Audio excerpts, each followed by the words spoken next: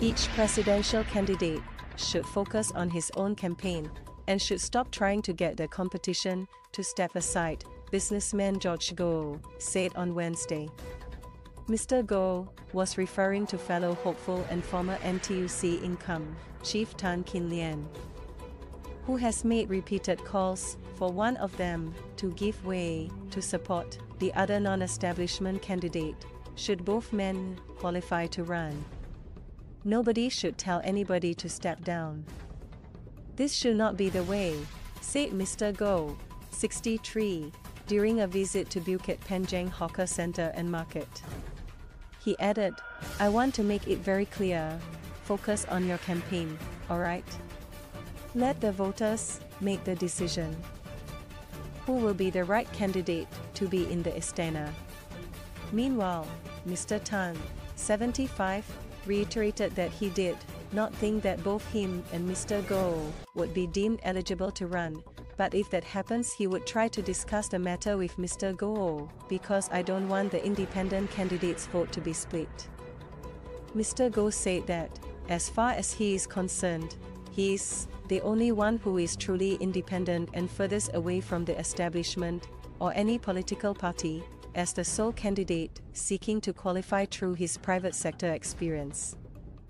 Mr. Goh was also asked about an interview that fellow presidential candidate In Kok Song, 75, did with Nanyang Technological University academic Walid Jumblat on Tuesday. Mr. Ng, a former GIC chief investment officer, had said he hoped to be the middle ground choice and acknowledged that he may garner votes that could otherwise go to Mr. Goh or former senior minister Tharman Shanmugaratnam.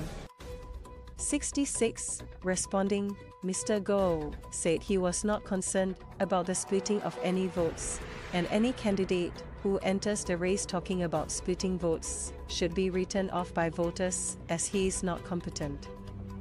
If you're coming for this election, why is your mind thinking of splitting the vote? You should say, I should win the election, this should be the right way, he said.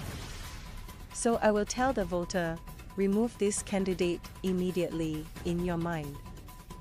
Mr. Goh also addressed Mr. Tan's comments that the presidential election is very rushed.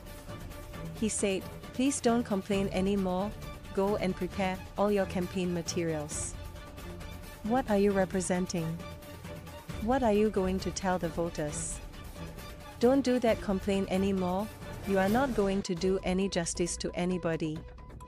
Mr. Tan, who was on a separate walkabout at Tanjong Pagar Market and Food Center on Wednesday, said he is only asking that Mr. Goh be open to consider avoiding splitting votes.